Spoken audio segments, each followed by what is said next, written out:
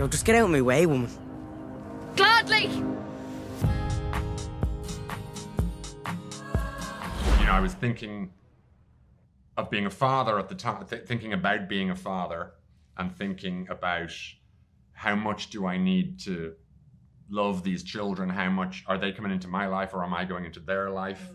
And I found when I went in too much to their life and played too much or supervised too much, they were like, back off. But then if I was too far away, you know, if I just looked at them as little mini-me's, that was a problem. Yeah. And I find it fascinating. And so I took this character of Flora and so let's make her, like, let's push her right to the edge and see if we can pull her back in and make this relationship work again and see if we can repair, if it's not too late for these two characters to repair their relationship.